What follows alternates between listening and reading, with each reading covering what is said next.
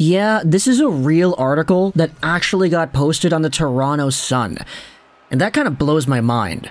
Today we're going over onto this piece written and published by Terry Koshin from May 16th, so 2 days ago. And it's a really short article, so I actually feel kind of comfortable going out there and just kind of reading the entire thing verbatim. But the title of the piece says this: "The Chicago Blackhawks are the favorite to land Auston Matthews if he is done with the Maple Leafs." And I know what you're thinking. Wait a minute.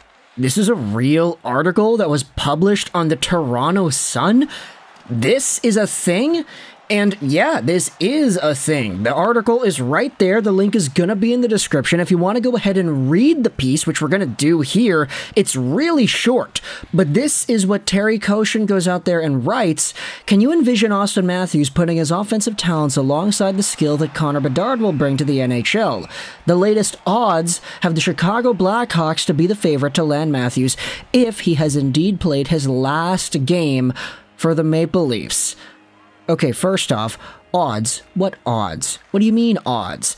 Secondly, Matthews has another year left on his contract with the Toronto Maple Leafs. Okay, you're really going to assume that he's going to get traded this offseason and just straight up have that happen to him now. Okay, we'll roll with it. Let's continue on with the article.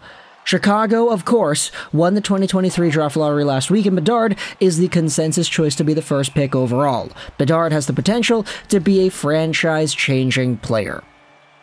You then have yourselves literally 3 more sentences in this piece. BetOnline.ag has Chicago at a 2-to-1 odds on being Matthews' next team if it's not the Maple Leafs. The next are the Coyotes at 3-to-1, the New York Rangers at 5-to-1, and the Kings and the Golden Knights both at 6-to-1. The greater chance is that Matthews remains in Toronto. Matthews wants to get an extension done this summer, and there has been no indication from the Leafs that the club would rather move on than get a contract done. And so that's the entire piece.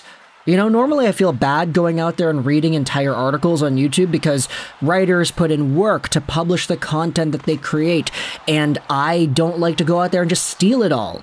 I like to take snippets from articles and put them in and say, okay, if you want to read more, the link is going to be in the description. But this article is so short that I just said, okay, well, let's just read the entire thing. It's going to take like 30 seconds.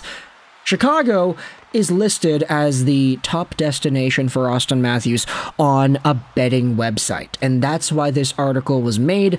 That's why Terry Koshin went out there and wrote this piece saying, hey, Chicago is the favorite to land Matthews. But as you could sort of tell from everything that was written there isn't really any meat to the bone aside from this betting website going out there and saying that it's going to be the case. There's no NHL insider going out there and saying that there's a link. There's nobody on the inside sort of giving us a hint or two. Nah, this is just a betting website doing what a betting website does, putting up bets to get people to bet money on it.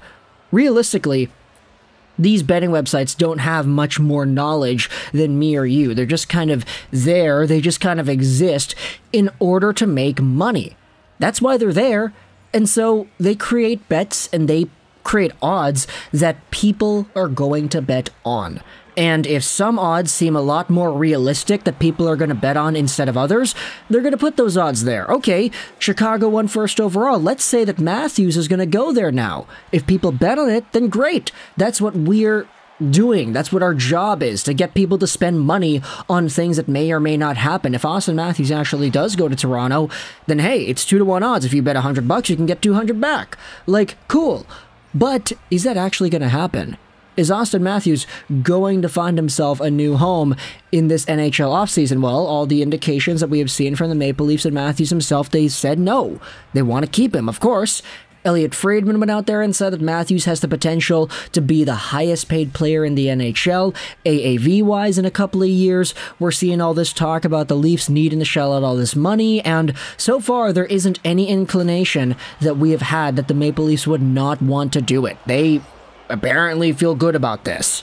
And so for an article like this to be published in the Toronto Sun, maybe in a newspaper too? Is there a newspaper version of the Toronto Sun? I'm not in Toronto, of course. I'm here in Vancouver, West Coast guy, so I don't really know too much about the media publication platforms of this organization, but if they're publishing newspapers and this article is one of the pieces in the midst of everything, I could just imagine that Maple Leafs fan that doesn't really do too much online work, just kind of watches the games, keeps up with the draft lottery, reads some articles, and that's how they get their information and fix of NHL content. I could imagine somebody's like grandpa or whatever reading this and being like, wait a minute, Chicago? Matthews is going to the Blackhawks to mentor Connor Bedard?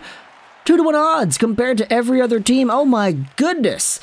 Like, could you imagine the outrage? Could you imagine just the panic, the sheer unadulterated fear if anybody finds out for the first time by reading something like this that Matthews is destined to go to Chicago?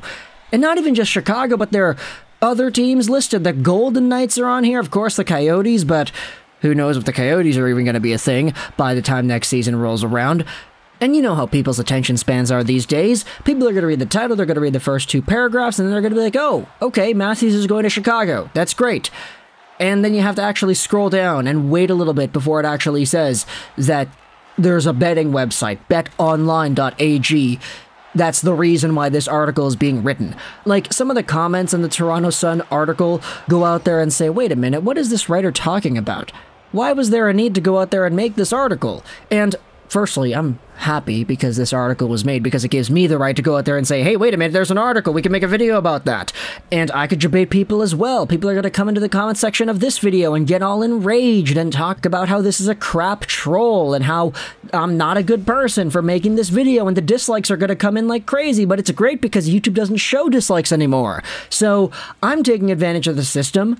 Is this writer doing the same thing? I really don't know, but either way, let me know your thoughts in the comment section below about this entire idea, even acknowledging this idea, bringing this up and saying, hey, Chicago has an opportunity to get Matthews. You see Patrick Kane leave, you see Connor Bedard come in, you see Taves leave as well, you see Matthews coming in too. From Kane and Taves to Matthews and Bedard in the span of an offseason, can the Chicago Blackhawks get this done? And assuming it even is a thing, then what does it take? What does Chicago have that Auston Matthews could get traded for and that Toronto would say yes to? I could imagine the first overall pick is kind of in that conversation, but if it's not Connor Bedard, you want to have these two playing together, is there really anything that Chicago could give up that the Maple Leafs would say yes to in a Matthews trade?